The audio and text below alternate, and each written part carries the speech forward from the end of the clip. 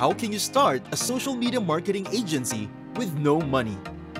Did you know that digital marketing spending is supposed to climb to $375 billion by 2022? If you wanted to create a marketing agency in the past, there were many limitations. You needed to have a lot of money and spend it on starting up your business. There was no internet back then, and so for every marketing idea you may have, it could never happen without trying to make one yourself or paying someone else to do it for you. In addition, people did not have much trust in something like this. But times have changed, and it's no longer impossible for a skilled individual or small team to set up a fully functional marketing agency within a few months. However, what if you don't have the resources to start your own agency? Yes, you can start a marketing agency without experience, but is it possible to start without money? Well, what if I tell you that it's not impossible? For today's video, exclusive for our Laptop Lifestyle members, we're going to talk about how you can start a social media marketing agency with no money. Yes, you can start a marketing agency even if you don't have any money up front. You can change your customers and collect payment for your work. The best thing about starting this business is that you don't have to invest anything up front, like a lot of small businesses require. The only catch is that you need to make sure that the quality of your work is top-notch before presenting it to a client, or they won't be interested in hiring you. Don't feel overwhelmed if you're a beginner considering starting your own digital agency.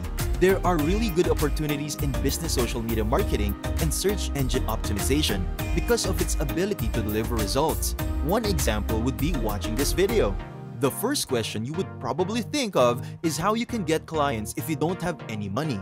Don't worry, because that is the purpose of this video, and that is one of the most popular questions when it comes to starting a marketing agency. Here are some ways that you can do to get clients from home. The first method is through cold emailing. Doing a cold email may be difficult because you have no relationship with your audience yet and lack nonverbal feedback to adjust your approach in real time. As a result, most cold emails fail, but these strategies can work. You can build a career startup companies with some hard work and strategic emails. So how can you write an effective cold email? Tailoring the message to the recipient is one way to start. By tailoring your email, there is personalization. Personalization shows the recipient that you have put much time and effort into understanding them. This can be done in many ways, but is most effective with those who develop a theory in mind about their recipient. Make your email purposeful by explaining why you are emailing them. By emphasizing the unique qualifications of your recipient, you can create a story that connects with them. Next is to validate yourself. When meeting or receiving an email from someone we've never met, it's natural for us to wonder who this person is and how they know more about us than our own friends. You need to show your email recipients that you're credible and they can trust you. This is particularly important when you're the stranger who's reaching out to new prospects for an outreach campaign. If you have any direct connections, mention them. This gives the person you're targeting social evidence, and they will be more likely to cooperate with your request or question. Find commonalities. If you don't have a status to share, that's fine. Use the connection of being in the same group or hobby. With an uncommon similarity, you can feel like you belong while also standing out.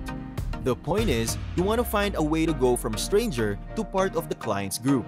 Another is to keep your email short and easy. Short emails are more likely to be read, and if an email specifically requests clear action, it has a higher response rate. One way to ensure that your message is short but effective is to speak to them the way you would in a social setting. You wouldn't just pitch them at a cocktail party, but instead, find some common ground and say something nice before asking for their business. It's also recommended that you should read your email out loud before you send it. If it sounds natural, then it will read well. Make it easy for your audience to take the next step. For example, "Let me know if you want to meet up" is not the best way to go. This forces someone to make a decision without any information and puts the responsibility on them in order to move forward. But there's more to a good ask than just telling people what you want. How you tell them matters a lot. Lastly, don't use a cold email template. When you Google cold email template, there are a lot of them listed. However, there aren't any good templates to be personalized cold emails. This makes sense since personalized doesn't come from templates. This second method is hated by some people, especially those who don't like to get on the phone. But truthfully, you need to get used to being on the phone because even after a successful email, you need to get on the phone anyway to close or set up a demo. Yes, you're right, it is cold calling. Cold calling has been around as long as the telephone. It's a technique where a representative for a company calls an individual to share their pitch. Although unsolicited, the caller can't predict the person on the other end's reaction. Cold calling may not work for all business models and can be challenging while being beneficial because it allows you to reach potential new prospects. Now, the true question is, how can you ensure that your cold calls are as efficient as possible? First, it's crucial to do your research before you call someone. There's no better way of having an unsuccessful call than asking a person about something they don't have any expertise in or don't have control over. Next, always remember to be yourself during the call. Don't read off a script to sound like a robot. Know your material and what you're selling beforehand so you can speak genuinely and intelligently about it, as this will make a difference in the success of your call. Finally, it's important to keep the first call you make to a basic introduction about your agency. You should give the potential customer a strong idea of what you do before you start getting into in-depth detail. The latter could run the risk of confusing them if you apply that information too early in the conversation. To succeed with your cold calling, you need to put in consistent effort to master the skill, but it can be done. And as long as you have the skills, it's possible to generate a successful lead and create long-lasting relationships with your customers. Another great method is through voicemail dropping. Voicemail dropping is a way to notify someone they have a new message and not ring their phone. It's literally just leaving a pre-recorded voicemail. So why should you use it? A voicemail is far less likely to be deleted without listening than a phone call. It's effective because clients are less inclined to delete a voicemail without at least listening to it. Aside from that, it's affordable. Depending on the provider and plan, it can cost about a few cents per message delivered. It also works with both mobile phones and landlines. It's user-friendly and intuitive. You can quickly upload a recorded message or make a new one. And it's a time saver. Instead of individually calling dozens of numbers, waiting for the call to go to voicemail, listening to the greeting and leaving your message, you can record one personalized message for a segment of your call list and instantly send it out with one click. The golden rule is to treat a voicemail drop like you would a cold email. Personalization and relevancy are the keys. The last but not least approach for digital marketing clients without cold calling is to do meetups. Attend Chamber of Commerce gatherings, local BNI groups, and business meetings in your area. Joining these groups weekly has a great way to get the word out about the business. The takeaway is to position oneself as the go-to for a specific niche and attract prospects by inviting them to a demo that shows how you can help them reach their goals. To prepare for a successful meeting, it's important to have proper planning and preparation. You should be all set to go if you want to retain clients and attract new ones. Having a good reputation when meeting with clients will make you known in business circles. Now, let's say you had a successful client meeting. The end of the meeting should not end the project phases. Thus, after a proper wrap-up, follow-ups need to be arranged. Now that we already know how to get clients for our soon-to-be marketing agency, let us know what are some requirements we need to start our own social media marketing agency. The first requirement is that you should determine your goal. Setting a goal for your business is very important. You should decide exactly which services you're going to provide and whether or not they can be profitable. Research also helps you determine what services are in demand and which will be in demand in the future. It ensures that you're working towards a specific goal. Doing your research also means precise about what you want to accomplish at each checkpoint. Next is to develop your skills. By developing your skills and understanding your industry, you can stay afloat in a cutthroat business. If you miscalculate the value of the product or service, it could lead to either underselling or overselling.